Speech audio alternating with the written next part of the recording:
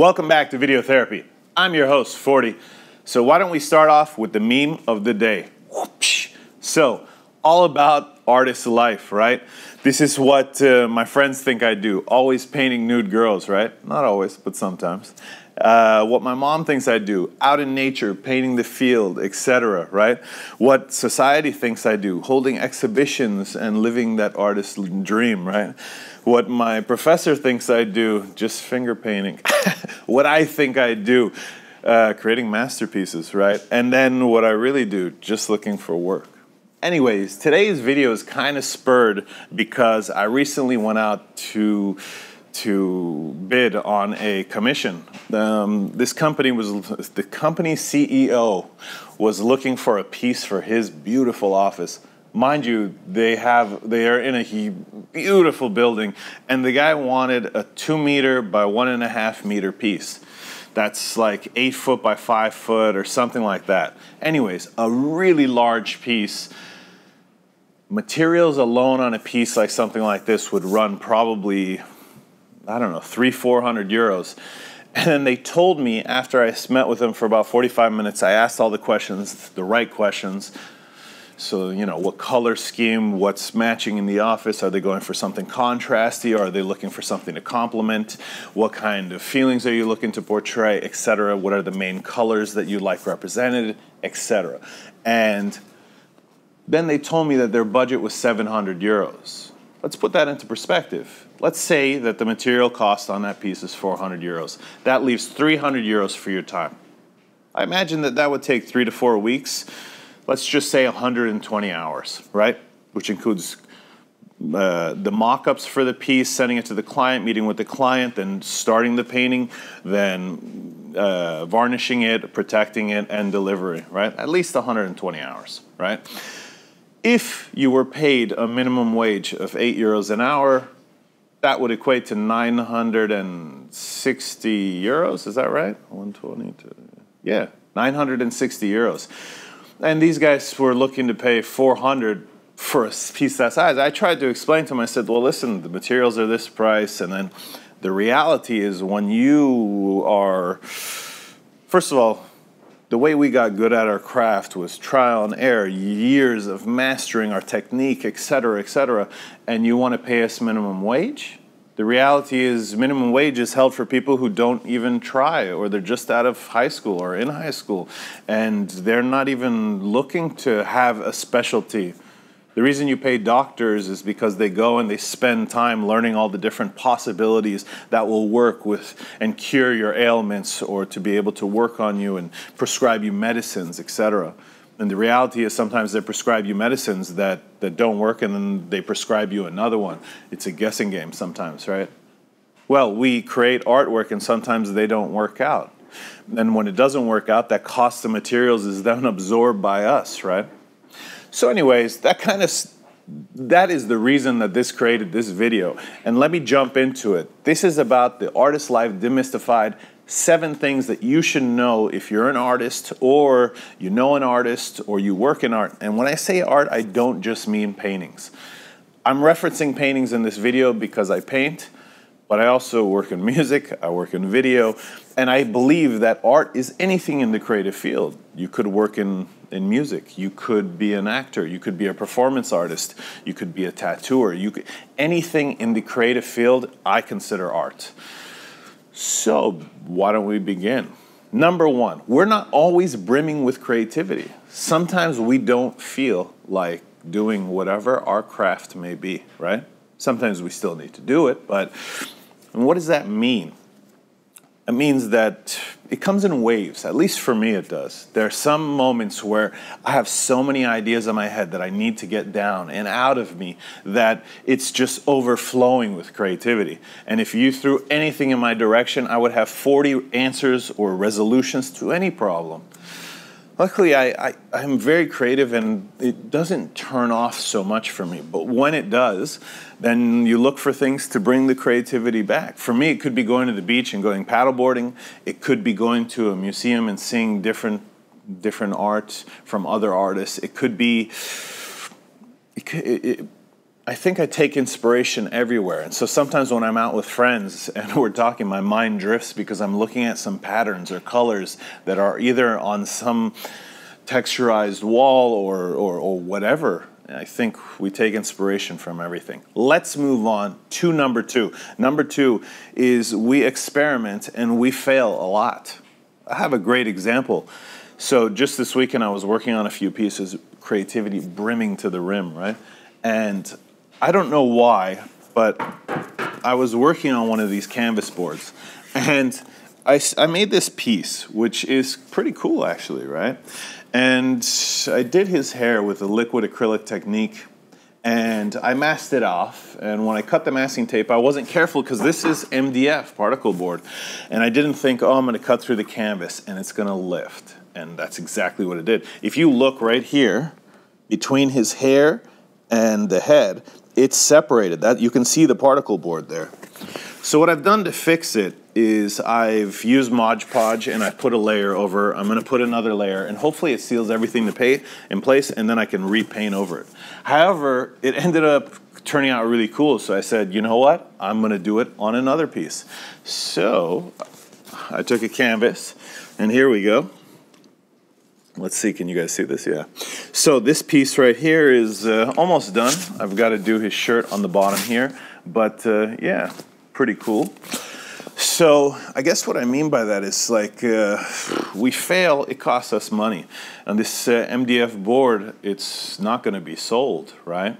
I have a friend who said he wants it anyway, so probably in the next piece that they buy, I'll give it to them. But this is part of our life. Failure is part of our life, and that's okay. We learn from our mistakes. I promise you, I will never cut a particle board with such vigor, right? I guess I just wasn't careful, because the reality is I masked this canvas too, and I cut masking tape on the canvas, and there are no holes because I have feathered touch.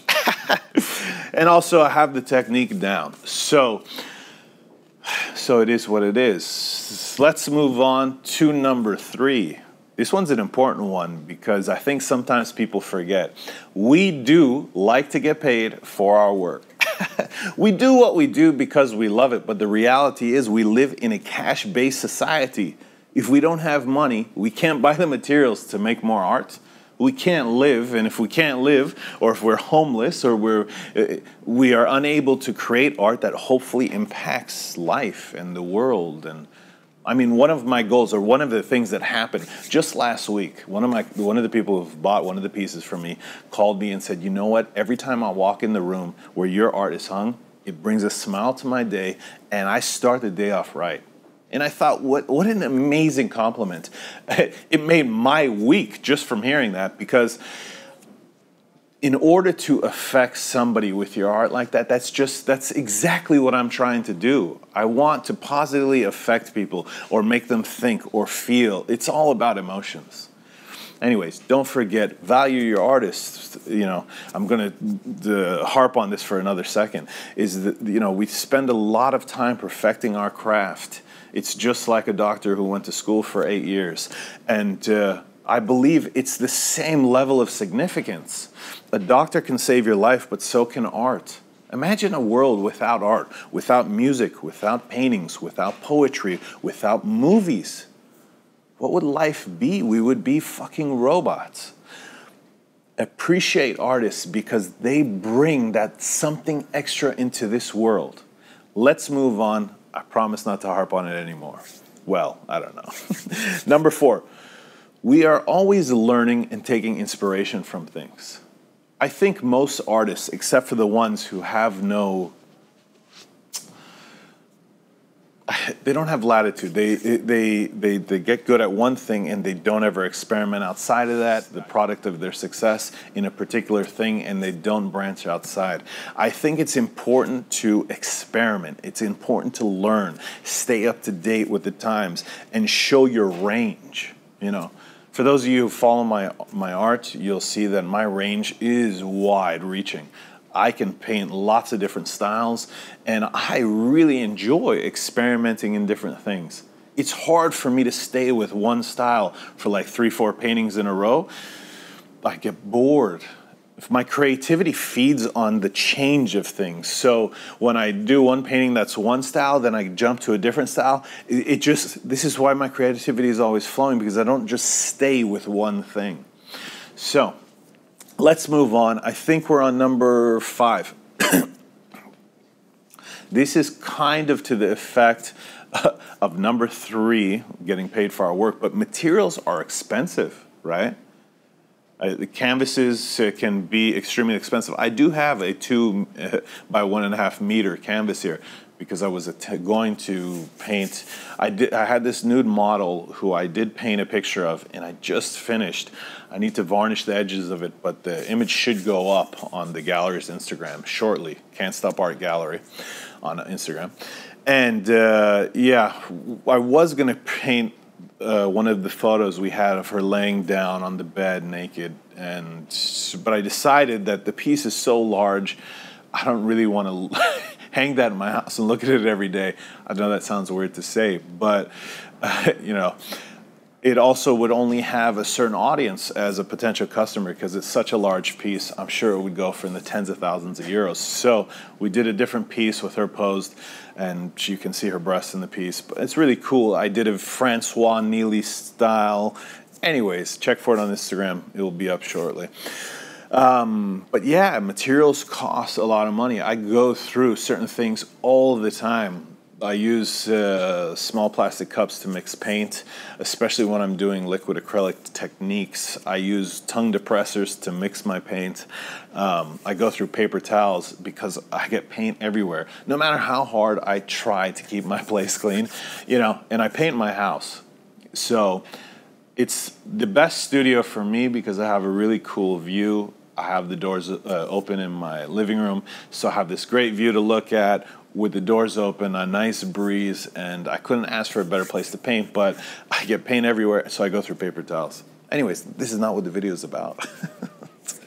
Let's move on. So, number 6. It's taken years to master our craft. When you look at a piece of artwork, that came from trial, error, experience. It's not always that we try something and we get it right on the first go. And if we do, it's because we've had so many years of trying other things that shapes our understanding.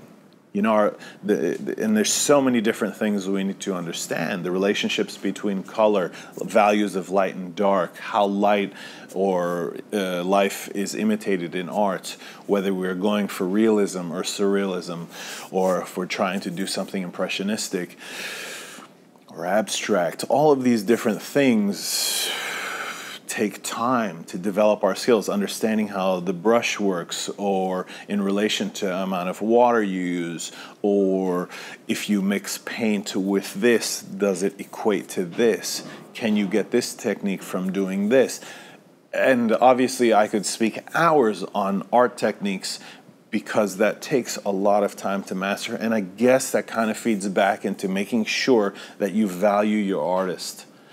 And again, it doesn't matter what field they're in. If they make music, then they spend how many hours sitting and working with samples. It's not just understanding the software to create the music or understanding the instrument. It's the hours they spend coming up with different chord progressions, coming up with different arrangements.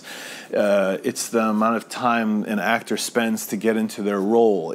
You name it. It doesn't happen overnight. And when you just imagine the product and you say, this took 3 hours to make, or this took 40 hours to make, or this took 1 month to make, you have to value it as a whole, because any other job in life that is in the non-creative field, you are valued as a whole.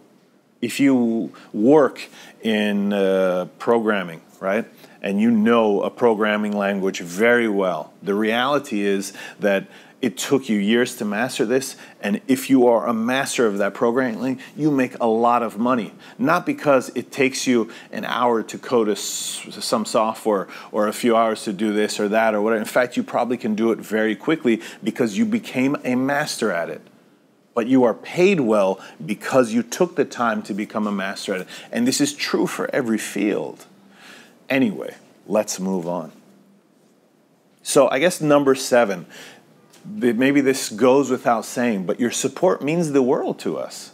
If our friends and families don't support our endeavors within the arts, they don't share our pictures with their friends, it's very difficult for us to become more well-known in the art field, which, and this is, again, not just about paint. This is any budding person in the creative, in the art world, and it's not just about painting. Support your friends, your family, etc. Don't, I read this article that said Kim Kardashian released a perfume. She had nothing to do with it, right?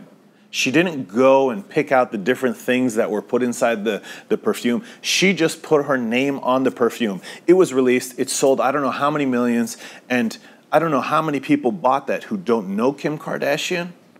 And again, it's just a perfume where they paid her to attach her name to it. Why don't you support your friends? Go to your friends' gigs. If one of your friends is a musician, go to their gig. If one of your friends is an artist, buy one of their pieces. If one of your friends is a comedian, go to his show. If one of your friends is an actor, help them read lines. Go to one of the film festivals. If they make music, buy their music. Don't ask for it for free. If they're a DJ, go to their events. Why do we support people that we don't even fucking know? But we don't support the people in our lives that would support us. And if you say, well, wait, they don't support me. Be the person you want to be in this world. Don't be the person that some negativity can create, right? Anyways, guys, that's my rant. I know today's episode wasn't all about funny jokes. I'll see. Maybe there's a place I can put a meme or two in here. But yeah, this was a serious topic. It's something near and dear to my heart. I am friends with a lot of creatives, and I am a firm believer that you have to support those in the creative field because so many people undervalue it. Anyways, guys, much love. This video is all about love. It's saying respect and love the arts. The arts are what make this world beautiful. It's not just paintings. It's not just music. It's not just acting. It is everything. That makes us humans. That makes us real. That makes us able to love. Support your artists, guys. Thanks for watching this video. Please share it with your friends if you enjoyed it or you think they might learn something. Until next time, I'm out.